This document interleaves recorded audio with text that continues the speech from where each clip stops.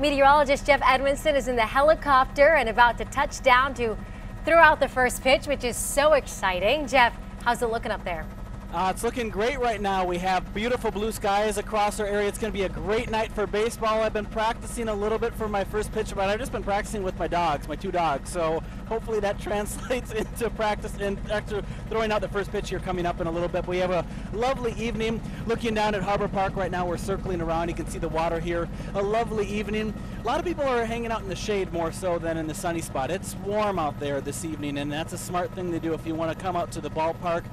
Game begins, first pitch at 7:05, so we're looking at about 30 minutes from now that we'll see that happen. Should be a great night for baseball. There shouldn't be any rain that'll affect us. You just heard Chief Meteorologist Sonsader talking about that, so we're looking at a nice, lovely night. I'll see you out here, and I'll be here hanging out at the game for a little bit longer after the game begins. So if you're running a little late, you'll still be able to catch me.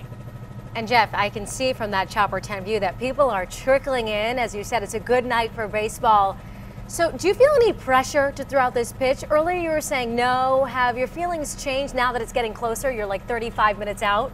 Yeah, a little bit more pressure. Once I get on that pitcher's mound and I see that distance to the catcher, I think that's when it's going to kind of hit me a little bit. But it's fun. I'm just keeping in mind I'm just throwing a ball.